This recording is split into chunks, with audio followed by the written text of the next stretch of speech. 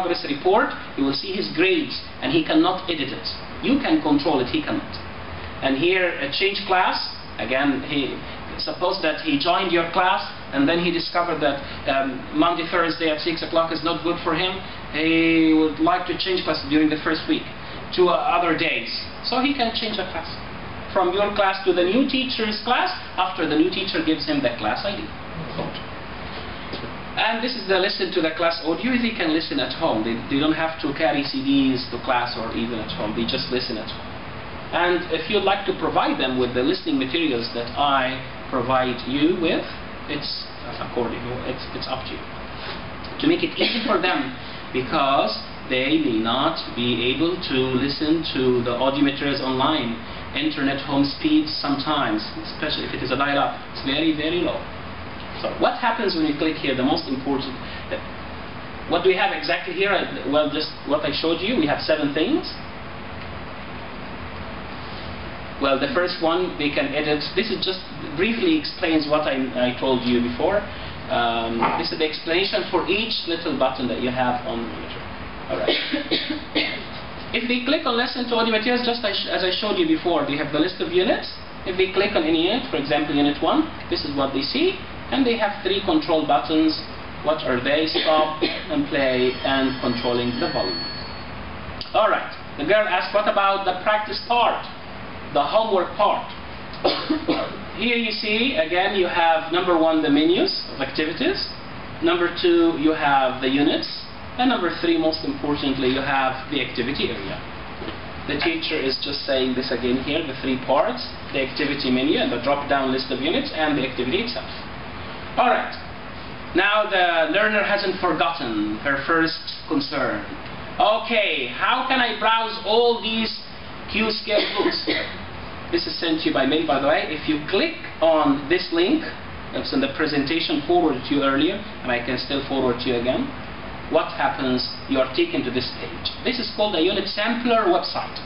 It's so easily, if you click on any book, it shows you a whole sample for for this unit. Teacher's book, online practice, student book, audio materials, and any additional materials.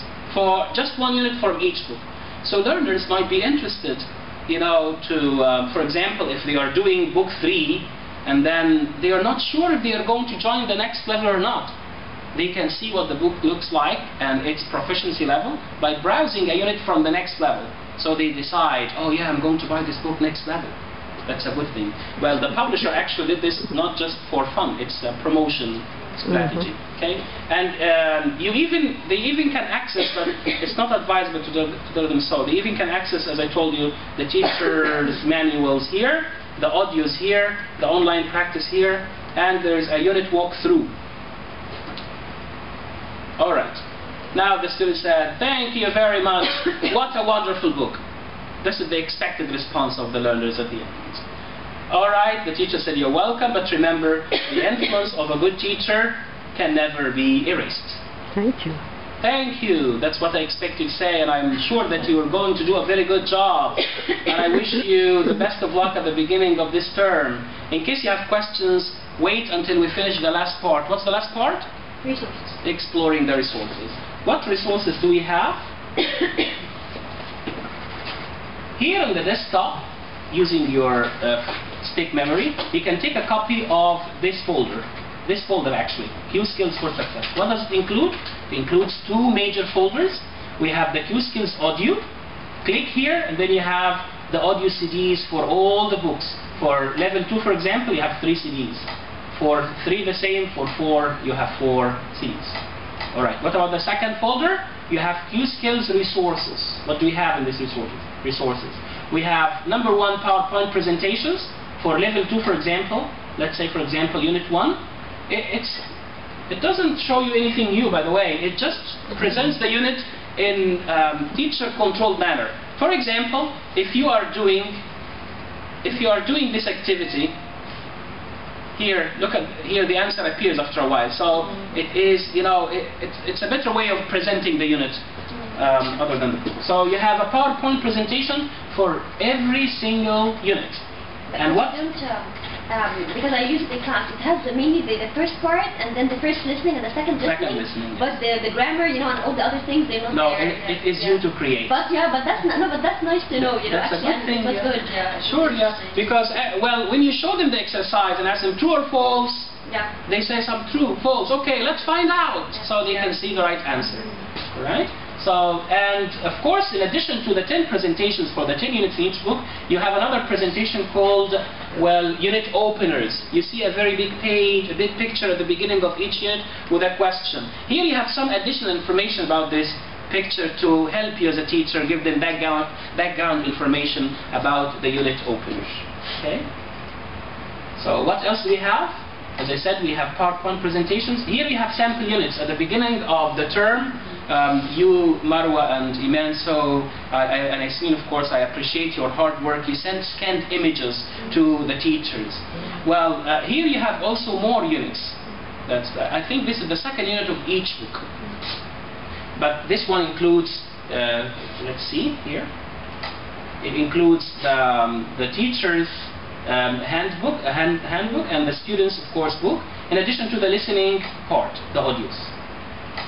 So that you can send to the learners during the first session, you know, because they're not expected to come to class with a book. You need to tell them, unless they come from a previous level. But if they are level 1, for example, or 4 or 7, so they expect it to be brand new learners. And what we have here, you have word lists. You have the word list for each single unit. As Iman said, in each unit, how many vocabulary activities do we have? 2. 2, right. Yes. Here, this file sorts out the words, the new words they're supposed to learn in each unit under, you know, the part of the speech, noun, verb, adjective, even phrases and phrasal verbs and so on and so forth. So you have word lists for each unit here. These are teaching resources. You can give them to the learners, well, of course, at the time you want, or at the right time, for preparation, for review, for whatever. And here you have the scope and sequence for each book. That's the first 2 pages, the content for each book. And here you have the quick guide. It's a kind of a unit walkthrough for each level, so that you can show the learner the main features of each single unit you are teaching. And here you have what we call the learning outcome rubric. You can use it for self-assessment at the end of each unit. And that's it. So, let's look here. Now that we have explored 3 things in our presentation, can you say I'd like you to read it. Can you read this? Sure. I can access and use Qskills in my practice as a teacher. Can you read? Yes, I can. To a great extent, to a little extent? To a great extent. Good. Marwa? Yeah, I can guide my learners how to do so as a learner. Yeah, you're telling the truth. Yeah. And can you do the previous one? Yes, definitely. Good. Yasmin, can I've you already do done this? it, yeah. Can use Qskills teaching resources. Are you telling the truth? Honest to God. Honestly. And can you do the previous 2 ones? Yes. All right. So I have done a good job.